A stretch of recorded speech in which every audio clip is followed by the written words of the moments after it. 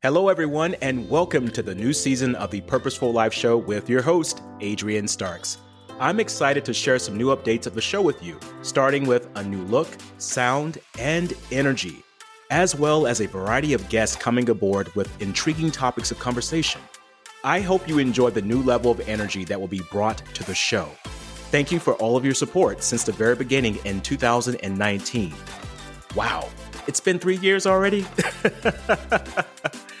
Because of you, the Purposeful Life Show is now in the top 5% of all podcasts globally, and we aim to get it into the top 1%. Continue listening to the show and share it with others. You can also now listen to the show on my Facebook page at Adrian Starks, where you can comment in real time and communicate with me about your aha moments. Thank you again for all of your support, and let's make this one hell of a year and be purposeful about doing that. Wishing you all much love and success.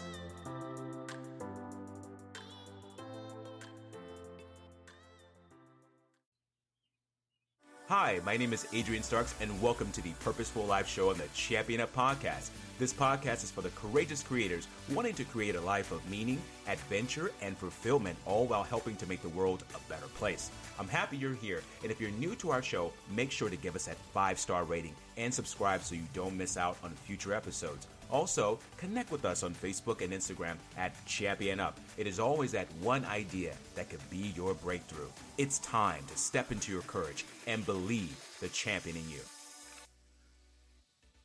Well, welcome everyone today to the Purposeful Life Show on the Champion Up Podcast. My name is Adrian Starks and I'm your host, and I'm happy to have you here. Make sure you give us that 5-star rating and go and subscribe to the show so you don't miss out on future episodes coming to you weekly. Also, go to the App Store, type in Champion Up, and get that free Champion Up app for more amazing content in the palm of your hand. Today's show is just going to be me. And I know that you may be thinking, where's the guest today, Adrian? But today we're going to have this solo conversation between you and I. So we're going to talk today about dreams. Many of you have seen me on Facebook, you've read my posts, you've heard me speak, and I don't talk a lot about dreams as most people do. And it's a reason for this. I find that the word dream is being used a lot, but it's not being acted upon. And so this episode is called Dreams Don't Come True. Now, why would I say dreams don't come true? Well, it's because of this. Dreams don't come true by themselves. They come true when a person decides to be vigilant, very watchful for what they're doing, and acting upon that dream consistently, meaning they have to have a vision about it. So if you've had something you've been sitting on for a while, and you're wondering, well, why hasn't this thing come true? There has to be some type of self-examination to ask ourselves, well, what are we doing that is not getting us the results we want? And so when you have a vision, you become more strategic about what it is you're trying to accomplish, as opposed to just saying, I would love to do this in my life and have this big dream and all these things. I mean, it's great to get us excited, to get us motivated, to get us charged up. However, there has to be something else going on that's driving us, that's keeping us on track to pursue and also to obtain the thing that we're wanting to obtain the most of. You know, Walt Disney, a gentleman who really accomplished a great deed with his company, he faced a lot of setbacks and failures. But one quote he used was this about dreams. He said, all dreams can come true if we have the courage to pursue them. If we have the courage to pursue those dreams. So this is an action statement, ladies and gentlemen. You must be active towards your dream. Dreams do not come true until you do. So what is exactly that you're wanting to accomplish out here in life? That is a question you need to ask yourself. And then you have to start looking at what things can you start doing in your life now, those small steps that can get you to where you need to go. You know, 4 years ago, when I went on this journey of Champion Up, and for many of you who may not know me, I'm the founder and CEO of Champion Up, and I have a mission of eradicating suicide off of the face of the earth. That's what I want to do. People think I'm crazy for it, and great. Yes, I am crazy to do that, but it's a passion I have. I also have a passion to help people become courageous creators in their life, to start realizing that you don't find meaning and happiness and purpose out here. You create it.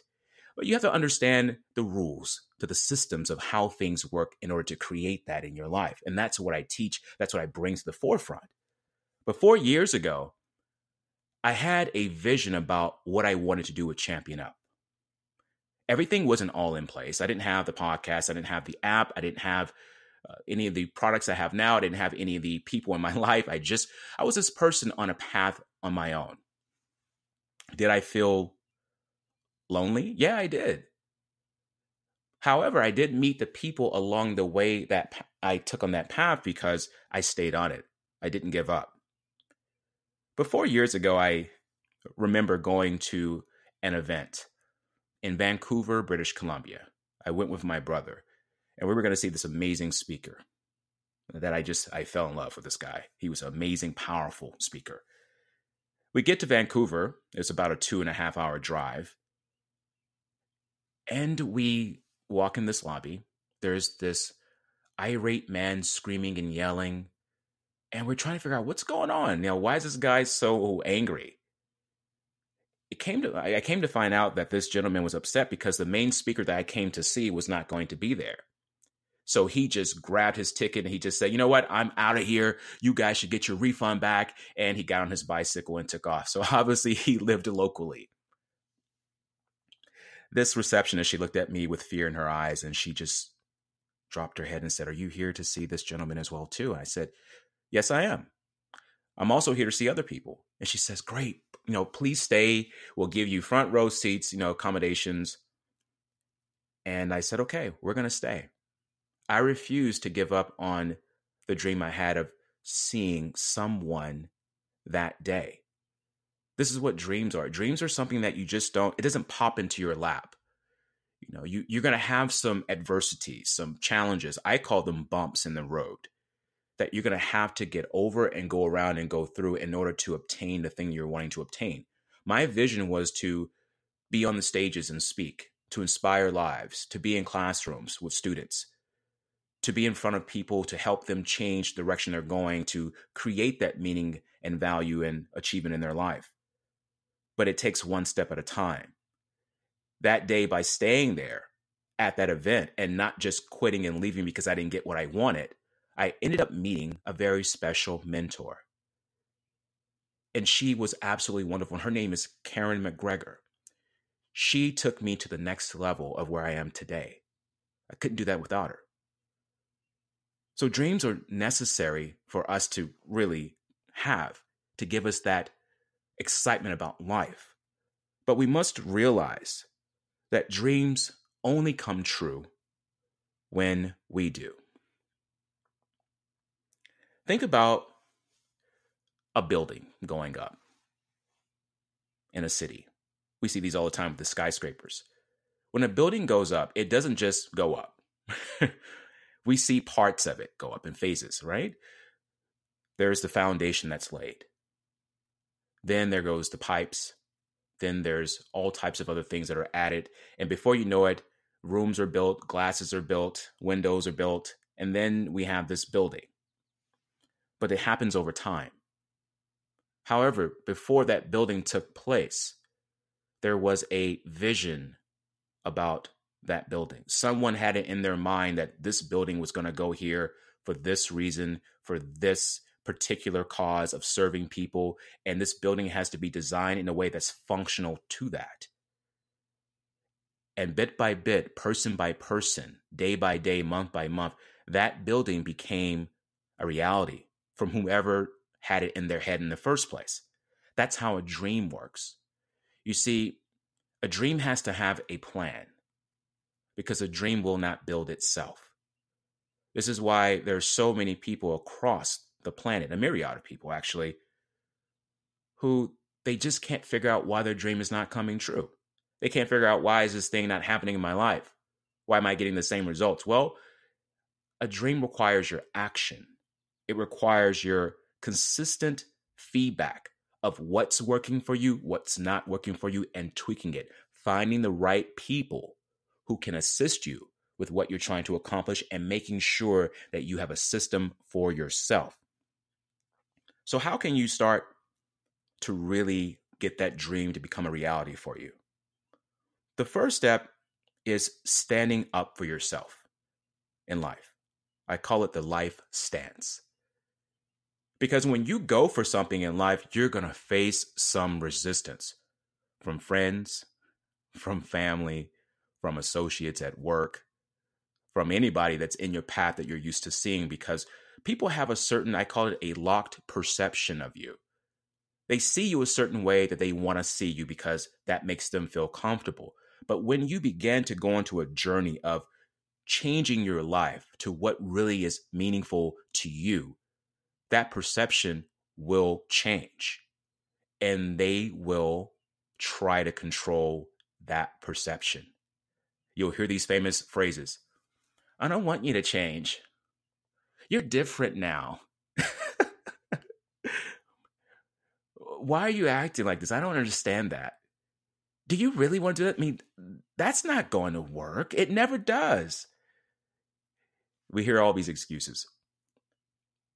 However, there are just fears that people will place into your minds. But remember, fears are not fear. You have your own fears, but someone else's fears are not yours to own. That's their personal property. Don't take that into your life. So if you want to really accomplish your dream, I call it accomplishing the vision, you're going to have goals. And a goal to me is GOAL. Get out and live. Get out and live. That's what a goal is. A goal takes you out of your comfort zone and it puts you into the discomforts, because it's only in the discomfort that you will begin to see things you wouldn't normally see if you were in the comfort zone. That's how champions across the world accomplish things. They get used to being uncomfortable, and you have to start doing the same. So how do you take a life stance? How do you start changing your life? 3 steps I'm going to give you here. 1 is this. Don't ask permission. Start doing the things that you want to do. Now, if you are a young adult, below the age of 18 and you're living with your parents, I encourage you not to take this the way that you really want to take it. Make sure you listen to your parents because you're under their roof. But for an adult, I mean by this, don't ask permission. Don't ask people if this is possible for you. Stop doing that. You have to start giving yourself permission to say that it is possible.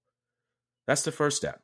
The second step is don't be afraid to say no to the things you should say no to, and say yes to the things you should say yes to. Because when you say no to the things you should say no to, you open up the door for more things to say yes to. You declutter the confusion, because here's the thing.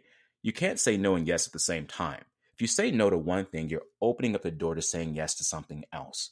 And many of us, we don't have the courage to say no to the people we need to say no to because we think we're going to hurt their feelings. We think they're going to get mad at us. We think it could ruin the relationship. And yeah, that could happen. However, do you want to base your relationships on fear and giving people what they want and not giving yourself what you need? That's not a good way to live. The third step to take a stance in your life is don't put yourself into the hands of another person completely. You're going to need people to help you, but make sure you do your research and they are the right people that can encourage you, not criticize you. They can give you a sense of inspiration, not a sense of depression. They can give you reasons, not excuses. Be very mindful of that. Because when we abdicate our personal power by letting someone else determine what we're going to do with our lives, there's no wonder why there's so many people who wait till they're 65 and up and say, well, where did my life go? You don't want to be that person. You want to start building that dream now. I'm going to go back to this again. Dreams don't come true unless you do. Write that down and think about it all day long. Dreams do not come true unless you do. I remember my first workshop I attended about 4 years ago. I walked in this workshop and it was a business workshop. And I had this, smile on my face that I still have today. But I walked in with a vision about creating something powerful with my business of speaking. But here's the thing. When I walked in, I didn't have a business card. I didn't have any business clients. I didn't have a company name. And I thought literally I had no business being in there. But it was the passion, the vision I had about what I wanted to do that got me to where I am today and is getting me a lot further down the road. You must have a strategic plan of what you're wanting to do with your dream. It's great to be excited about it. However, if I was that person just walked into the workshop and I just had this excitement and I didn't make the efforts to learn from other people of how to put into place a system that can allow that dream to become my reality, I would not be on this podcast today. I don't say things to you to impress you, but only to impress upon you the importance of being clear about what you want to accomplish out here. I feel that we all have the ability to accomplish the greatest of things and to leave our own personal legacies. Because I feel that your job is to leave a legacy and not a liability, because there's no lie about your ability to achieve the greatest of things. There's no lie about that ability. However, but for many people, it's easier to just sit and be comfortable being comfortable and to be safe, secure, and just to do what they've always done. And if that's what you like and your life is good that way, then great. Continue to live that way. However, many of you I know that are listening to this, you're not happy with that and you're not satisfied. Neither should you be. Eleanor Roosevelt said the future belongs to those who believe in the beauty of their dreams. The future belongs to those who believe in the beauty of their dreams. So if you're believing in the beauty of your dreams, you have to really act on it. We should, act on our dreams like an adult. Plan, strategically look at it, but then have faith and belief in it like a child, that it is going to be something that we're going to experience. When I designed Champion Up, I had a vision about what I wanted to do. That's why there is a Champion Up app right now that you can get for free download. That's why there's a Champion Up podcast that you're listening to. Champion Up shirts and sweaters that are coming out. Many other Champion Up products and services that I'm providing to the world, because I realize that when you become true, your possibilities are unlimited. We talk about sky is the limit, and I don't believe that. I've debunked a lot of phrases out of my philosophy that have kept me back for so long. Why would the sky be the limit when there are footprints on the moon? Hello. Why? Why would you think that? And someone could say, well, it's because it's just, you're pushing yourself, to the limit. Here comes another one. Pushing yourself to the limit. You're going to push yourself to the limit of your dream just to see that there's a limit and you're going to back away. I say push yourself beyond your self-imposed limitations, because we create our own limits for ourselves. Now, on this journey of mine to this dream that I'm experiencing, did I face setback? Yes. Is it uncomfortable at times? Yes. Do I have fears at times? Yes. Do I face people saying no at times? Yes. It happens to us all. No one's exempt from these feelings. So if you want a dream to come true, you have to ask yourself, how true do you want to be to that dream? And your truthfulness comes from your actions that you do daily. Do you have a set plan each day of what you're doing that's going to take you closer to that reality of your dream? Once again, I'm going to say that I love when people talk about dreams. However, I feel that the word dream is tossed around so much that it becomes vague. It's like saying, I want happiness. I want more money. No, you've got to be more specific about these things. What does a dream really mean to you? Do you see yourself in this dream? And what are you doing? What are you providing? Because a dream is just not about you. It's about what you're giving. That's what a dream is about. So back to the 3 things I want you to work on. In order for your dream to be a reality, meaning you become true to your dream, you've got to start developing some key traits here. The first trait is stop asking permission from people about what is possible for you. Don't go to someone who's never have done what you're trying to do to ask them if this is possible. Start doing it. Nike has a slogan called "Just Do It." And you should listen to that. Just do it. Go out and do it. 2, don't be afraid to say no to people. You need to start saying no to the things that don't matter to you. Someone wants to go out and hang out and you need to work on some research for your business, for your dream, for your idea. You need to say no. If you know that this person is negative and they only bring you just ridicule and all this pandemonium in your life, say no. If you need to go to this event to reach out to these people, but you're intimidated because you just are not there yet when it comes to self-esteem, you still need to say yes. If you don't know how to do something, someone's offering you an opportunity and you're scared to do it, say yes. Richard Branson, one of the greatest, I call him courageous creators of our generation. He says that whenever he doesn't know how to do anything, he does it and he learns it along the way. And that is the power of an individual who is successful. So start doing the things that you think you can't do. Just start doing it and you'll learn along the way. 3, don't put yourself into the hands of other people. Stop doing that. Don't give people control over you. And so how do you do that when you give people control? Well, you allow their emotions to impact you. You allow their negativity to impact you. You allow their thoughts to impact you. You allow their inability to act on themselves impact you. You just do what they're doing because it seems simple and fun. You have to start being your own individual. Self-autonomy is needing to come back to the human being in order for you to create great things out here in life. And is everyone going to like you for it? No. Is everyone going to understand you for it? No. Are you going to lose some friends in behind it? Yes. However, would you rather have friends that are really friends based on fear because you're giving them what you think they want from you? Or do you really want friends that see you for who you are because you're actually being the person you need to be? A lot of the friendships and relationships I see around the world and I've been a part of have not been true because I wasn't the person that I knew I could be, because I was being that person out of fear of hoping to be loved, hoping to be accepted. I no longer have that. And guess what happened along the way to this dream of mine? I found friends, associates, mentors, business partners who match the strength that I have now. So when you lose something, it will be replaced. So stop fearing losing things. You are a powerful, creative human being.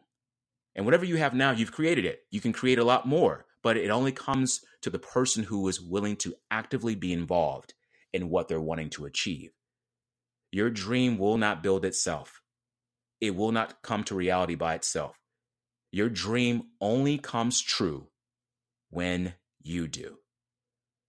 So to all my champions listening to this particular episode today, I'm not saying that dreams don't come true. I'm saying that they will not come true until you begin to start actively working on it day in and day out with consistency. Until then, my champions across the world, I know you can do this. And I encourage you to be that courageous creator in your life. This is the Purposeful Life Show and the Champion Up Podcast with myself, Adrian Starks, and thank you for listening. If you've enjoyed our podcast today, don't forget to give us that 5-star rating and subscribe to the show so you don't miss out on the powerful life-changing content on future episodes. Also, make sure to go to championup.net for even more life-changing content. Until then, I encourage you to be the courageous creator in your life.